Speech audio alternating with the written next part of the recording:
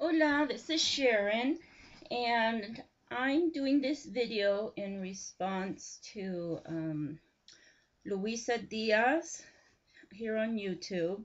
And we also have a Facebook group she started called Nothing But Crafts.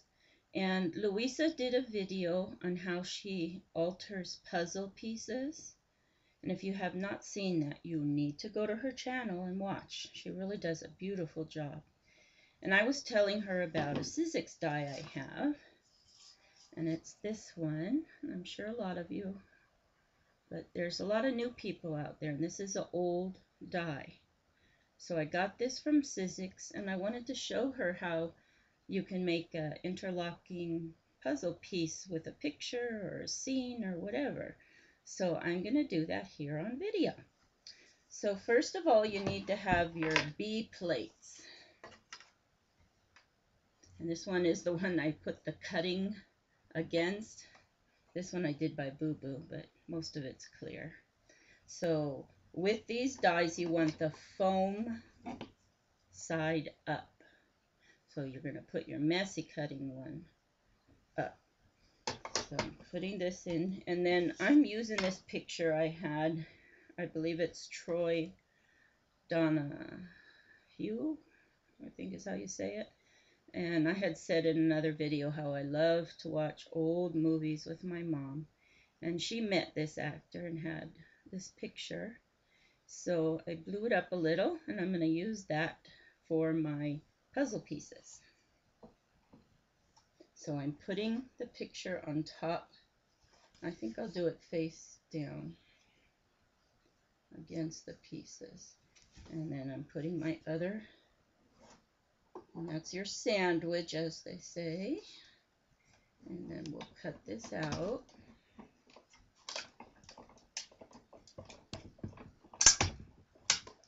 And I do it 2 times just in case. All right. And let me show. Whoop.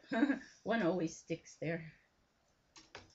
Now, it's face down, so what you're seeing on the other side was an old car picture, but you see how it's an interlocking puzzle. So I'm going to take that off now so we can see the other side. I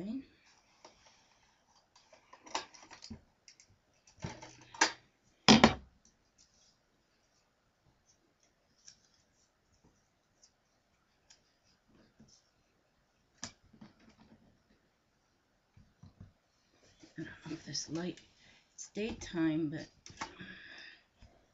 it's sort of shadowy here. Sorry for the arm. Okay.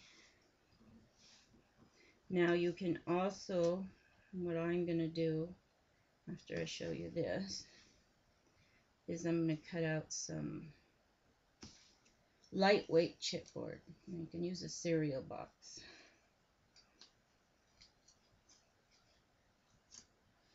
To make it stronger, since this is just cardstock. So there you have an interlocking. I could do it right. See, with the light cardboard, it'll be easier to put together. I hope you're hearing me. I've been having troubles with the volume.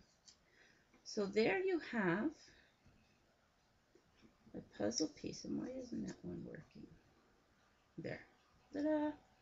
Okay, you have a puzzle piece of a picture. Sorry about the train. Okay, let me see if I can get that. How about this way? There he is. See? Now, if you did where it's not a picture and it was different designs, then you can decorate each piece individually.